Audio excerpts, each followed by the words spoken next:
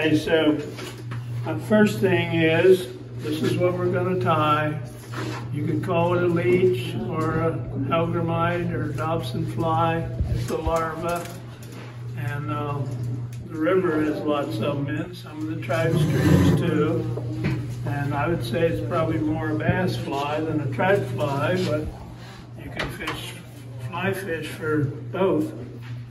Okay, and when I'm talking about the hook, we have the eye of the hook and then a straight section called the shank, and then the bend and the point and the barb. We're going to put our material on the shank of the hook. So when I say I want your thread at the bend, I'm talking about here where the bend starts. If I say I want your thread up at the eye, I want it up right behind the eye there. Okay, the tools we're going to use is a vise, thread with a bobbin. When you hold the bobbin, hold it between your thumb and forefinger like so, and with the spool at your palm of your hand. But don't do this or you'll break your thread. Let the bobbin turn as you pull off thread. You can always wind it back if you get too much. But don't wind it back so far that you have to rethread your bobbin. Okay? Other tools that we might use, we're going to use today is a half-hitch tool. It has holes in the end. That's to tie your finishing knots. You're also going to use a pair of scissors. Okay? So that's the main things we're going to use today. Other flies, you may use a hacker pliers, you may use a bodkin. I use a pair of pliers to pinch down the barb in my hook, because if I catch myself, I don't want to have trouble getting the hook out, whether it's on my skin or my clothes. And if you want your barb pinched down, you can just do that after you finish your fly or whenever. So now, this is the hook we're going to use. I put that in my bobbin, in my vise, and I put it in so that the point of the hook is inside the jaws. The reason I do that is so I don't catch my thread on the point and cut my thread. Okay? To fasten your thread onto the fly, again, holding your bobbin between your thumb and forefinger, take the working end of your thread, bring it up and over and back towards the hook and sort of semi-wrap it. Then I wrap over this loose end, okay? Wrap, wrap, wrap, wrap, wrap, wrap, okay? Once that's tight, my bobbin will hang there, okay? I don't want this tag in anymore, so I trim that. Anytime you cut on top of the hook so you don't cut your working thread. If you do, your bobbin's going to be on the floor. Okay? Now, I'm going to wrap my thread again back to near the bend of the hook.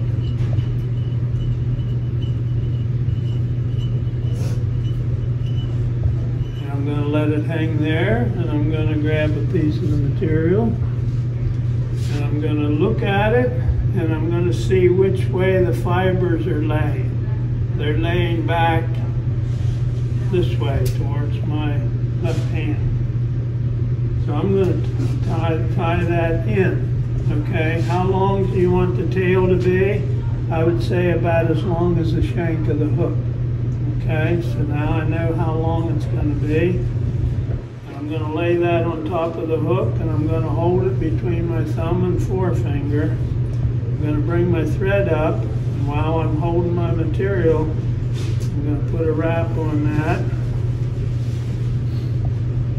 And another wrap, and another wrap, and another wrap. Want it good and tight. Okay, now I got it secured, so I'm going to put a number of wraps on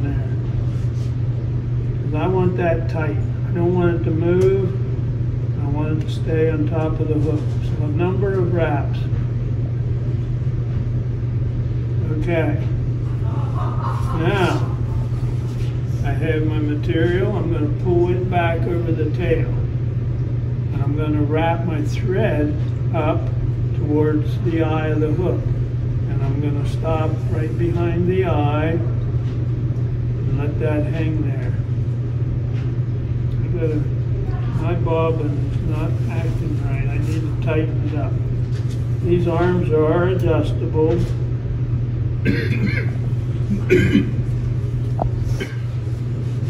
I didn't like the way my thread was pulling off too easy. Unfortunately, let's see if that helps. Yep. Alright, I'm going to wrap that back on. Get too much thread out. When you're tying, always tie the same direction. Okay? If you start wrapping one way, you wrap that way the whole way through the fly. And also, work close to your hook, because if you start getting out here, you see what's going to happen. You get slack. You lose, you can't control where your thread is. So keep it close. You can guide it right where you want it with the end of the bobbin. Alright? Now, my thread's behind the eye. I'm going to start wrapping this material onto the shank of the hook. Now I want to wrap it so that the side of the hide that doesn't have the fur on is against the hook. Okay? Because I want the fur to stick out. It's a little tricky getting it started sometimes. Now I got it started. And so, as I wrap, I'm going to pull the fibers back towards the tail. And I'm going to wrap one wrap sort of over another. Cover about half of it with another wrap. Keep wrapping, keep pulling it back each turn. That way your fur is going to lay back. And as I get up to the eye, I'm going to stop there. I'm going to hold it with my right hand. Okay, I'm going to reach in with my left hand and bring my thread up over both the material and the hook. I'm going to make a few wraps, and that should secure that. I'm going to make a number of wraps so that it doesn't come loose. And then I'm going to trim this part off. Cutting on top again so that I don't cut my thread.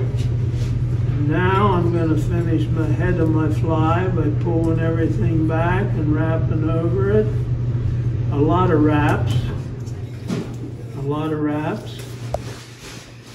But don't wrap out over the eye of the hook, because you need to be able to fasten your hook onto the end of your leader.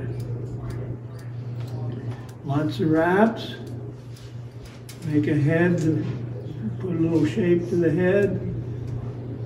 Okay, then you finish your fly with a half-hitch tool by making a knot. Left hand for the bobbin, pull it back towards you, a loop over the tool, and slide that loop off the tool right onto the hook. Do that at least 3 times. Okay? I'm looking at that. That's about what I like. Okay. You don't have to use a tool. You can use your fingers to make those tough knots, which I usually do. But for your sake, I was doing. So now my fly is finished. I can trim off my thread, and it'll be your turn to tie one next. Okay?